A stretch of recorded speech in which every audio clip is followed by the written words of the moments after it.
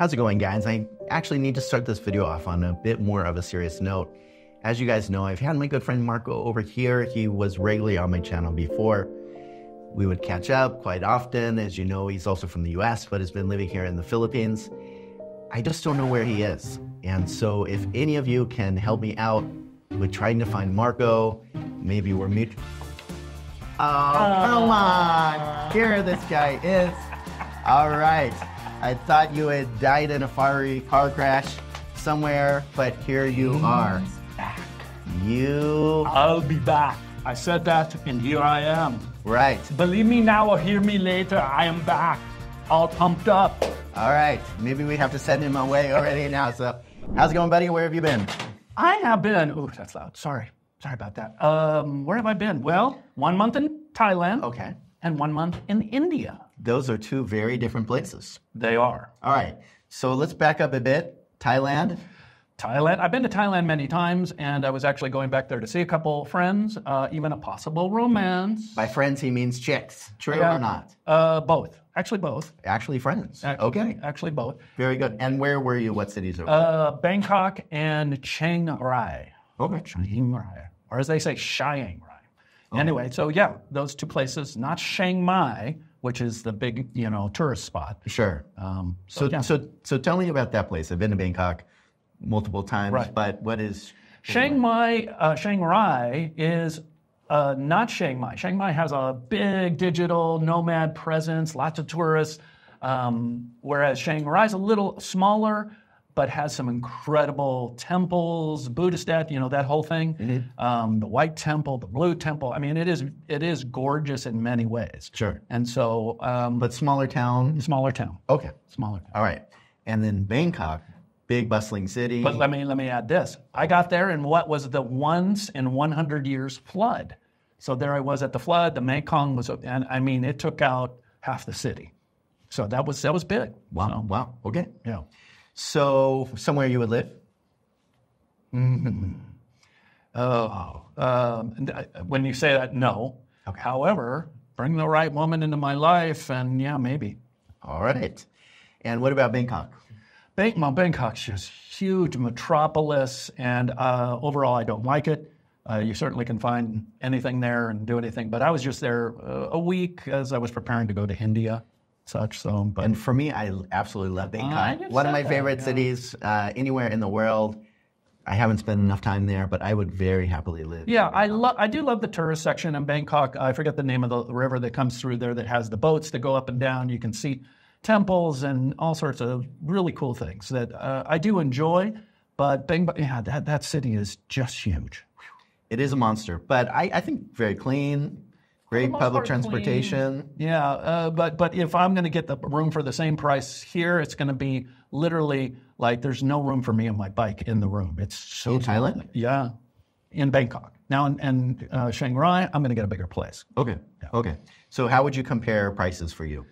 Between the Philippines and Thailand? Relatively the same overall. Relatively the same. It's a little more expensive in the big cities such as Bangkok, or you're going to get a smaller room. You can make some compromises, but relatively the same. Yeah, for me, I don't know. We were talking about that. For me, I felt like it was a little bit cheaper there, and I felt like the accommodations were a little bit nicer. Like I was just in Iloilo City, which is kind of smallish town over here. It's a city, but in the business park there, I paid about 5,700 pesos, about $100 a night for it was a relatively nice hotel, but I just have a feeling in Thailand it would have definitely not cost $100. Okay. All right. Yeah. Well, you live in a different world than I live in terms of $100 a night. No, I don't pay that anymore. 20's my max. All right. So you mentioned that you went there for a friend and a possible romantic interest. Yeah, I had met somebody 2 years ago when I was there. But we only got to interact at a very, very short amount of time. She had to go, I had to go, and so we kept in touch. And so this was, okay, I'm coming back. Let's see if there's anything here. There wasn't. But just from the beginning you knew that, or did that kind of... No, I thought, okay, there's a lot I like about her. And this would take us into the discussion of general comparisons of women. And I'll try to do this so I don't offend my Filipina sisters, brothers out there. but Prepare to be offended. prepare to be offended. Yeah. Yeah, trigger warning.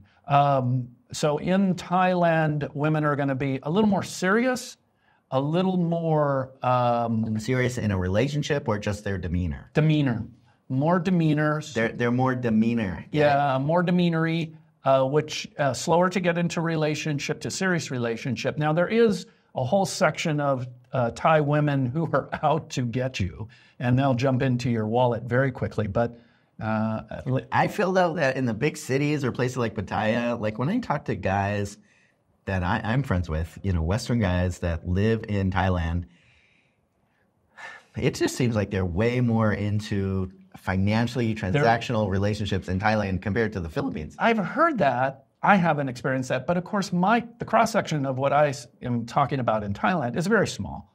And of the couple women that I've met or dated. So I can't really speak to that, but I have also heard that things like allowance is something you talk about. Yes, because I've had guys that watch the channel that have come to the Philippines and they'll ask me with a serious face, so what is a normal allowance to pay a Filipina?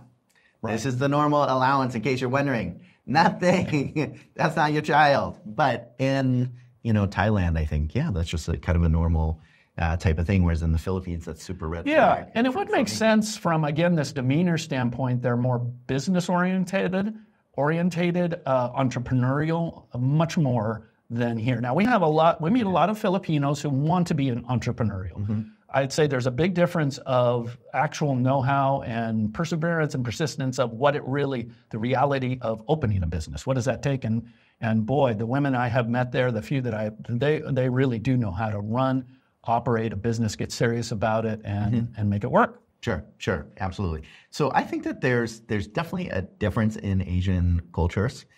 So I think China, Japan, South Korea, and then maybe a little bit Vietnam and Thailand, but probably depending on the people, are a little bit more serious, are, a bit more... I mean, it really is. You start in the Philippines and you move north. The further north you move, the more you're going to get a Chinese, stereotypical, more serious type person. It literally goes up with latitude, longitude. It really does. Sure. Though, I mean, cultures in South Korea and Japan are going to be super different than China, but you mean in terms of the seriousness of the relationship? Yeah. And are you going to let me save myself now? Yes. Okay. So I'm sitting in the Philippines. The Philippines is still my base of operations, and there is a good reason. Obviously, I have this friends that he abandons. Dumbledore over here that I see, but and other friends as well. But in terms of my continued search, I'm here. So then it's the friendliness, the sweetness, the caring that exists. You're talking about me or Filipinas? Both, sweetheart. Thanks, dear. It really exists here as nowhere else in Asia that I have been yet. Sure. And you've been to Cambodia. I mean, I've been to places. I've been to Mo. He's been there, done that. Been there, done that. So the thing that you said when you first came back to the Philippines that made me really laugh wasn't so much in relation to Thailand. It was in relation to the second place you went, which was India. Correct. You remember what you told me? I did. I think I was walking. It was my first day back. This was like 3 days ago. And I was walking down the street and I left you a voicemail and I said, I'll tell you one thing you would never before hear come out of my mouth, but how happy I was that things were so organized and I felt safe and clean. And I'm like, I'm sure you're talking about the Philippines, buddy. Organized, safe, and clean. I mean, I get the safe part, but organized and clean. Yeah. If you go to the inner cities, to the cities of India, it is so chaotic. It is very dusty, very dirty in most of the big cities. Now, there are little parts that have started to pop up that are like Makati and such. But, it is. And I sent you some pictures of, I mean, the air, I get asthma symptoms. Within about 3 or 4 days, I'll get asthma symptoms in these cities. And that would include Bangladesh as well, mainly Dhaka, that it's just hard to breathe. You'll go out, you come in, and you could just feel the dust, whatever it is. It's crop burning season. We just had Diwali, and we shot off 18 billion fireworks, and the smoke hangs for 5 days around the And city. literally probably 18 billion, right? Like, Literally. yeah. It's, I did take some video. I haven't made anything yet, but it's a little scary. When I was growing up in the 60s, it was, I could go to the fireworks stand during July 4th and buy these explosives. Sure. And have fun with explosives. Sure. Yeah, and we all know that when, it's a good thing to give children pyrotechnics because they love that stuff. Sure. Oh, yeah. Well, I remember in the U.S. during the 80s having, M80s and stuff like that. Sticks of dynamite, for God's sakes. And so they had there. And so I've got a couple more gray hairs because of Diwali, the lead up and afterwards, that things so loud that if as they go off, and I'm fairly close, literally the concussion, you can feel it through your chest and your ears are ringing. So I probably still have a little what we call shell shock, battle fatigue, or PTSD. Right. So no loud noises. All right. Everybody keep it quiet for Marco. Oh, Marco, get off my lawn. Yes. So if you're starting to wonder about Marco's sanity, after all you have just mentioned, okay, tough segue, tough crowd here. He did just, abandon me for a couple months. And I have many friends here in the Philippines. So you've been to India. I mean, this wasn't your first rodeo in India. How many times have you been there? This was my third trip. So I've done Kolkata for 3 weeks. I've done Chennai, Kodaikanal in the south for 3 weeks. And then this was a month in more the northwestern part of it up towards. And then I did go to Dharamshala. Now, once you go out of New Delhi, a 10-hour bus ride up into the mountains to hang with the Dalai Lama. And let me tell you, he and I are like this. No, they're not, people. But what brings you, back and yet a third time back to India? There is a magic about India. And we can go all the way back to the Beatles and Steve Jobs and all these people that go to India for enlightenment. Now, I have never gone there for those purposes. When I was in my New Age days and when I was younger, I may have. But there is a magic there. There is a magic in accepting, and especially in Dharamshala, because the Dalai Lama has become a magnet for spiritual seekers. So all religions, a lot of New Age, a huge Israeli population of liberal Jews who are going to do New Age, searching candles, crystals, yoga, you name it, it's there. And people are very educated and smart and deep and want to talk. And so I love that. Sure. Well, but the spiritual side of it, it's a bit far from where you are these days, but the intellectual conversation and all the rest. And I got to tell you, if somebody, even though I'm an atheist, card-carrying atheist, I can jump, as I do with you, jump into very deep spiritual conversations respectfully, and I did with them. So whether, philosophy and religion, it's not like separate. There's right. There's a crossover. There's well, I think philosophy and ethics and all of that. Yeah, a lot of those things. There's a lot of crossover.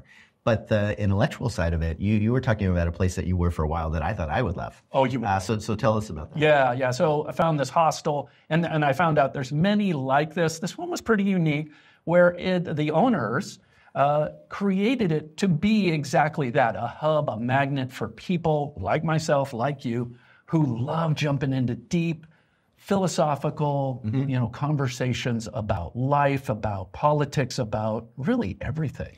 And I think if I ever were to go to India, and that's, sorry, Indian people, I love you, but very far down my list of places that I'm dying to go. But that and the food would be why. And I did. I thought of him all the time because you cannot go 5 feet down a street without seeing, the restaurants advertising either all vegetarian, all vegan, or, half and half. It's just always a choice because it's part of some of the religion there. Sure. Yeah, the way Margot talks like this, that I'm an atheist, that's how I talk about it. And I'm a vegetarian, like that. Yes. Well, do you see yet another trip back to Thailand or India? Thailand, not necessarily. Nothing, in terms of in the south, Phuket, the islands and the diving and I free dive, yeah, that could be a possibility because it is wonderful and I've had some great trips there.